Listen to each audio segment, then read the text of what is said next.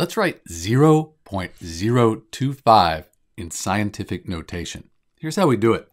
We want to put it in this format right here. This is scientific notation. We'll have a whole number, then we'll have our decimal times 10 to some exponent up here. So when we look at this, 0.025, that's less than 1. That means our exponent's going to be negative. And we want to figure out what the whole number and the decimal are. So let's take and move this over 1, 2. Now we have our whole number, and since we moved it over 1, 2 places, that means our exponent will be that negative 2 here.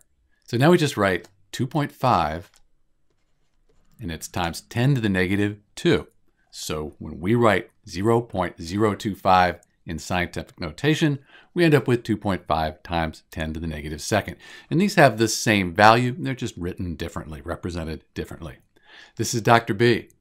Thanks for watching.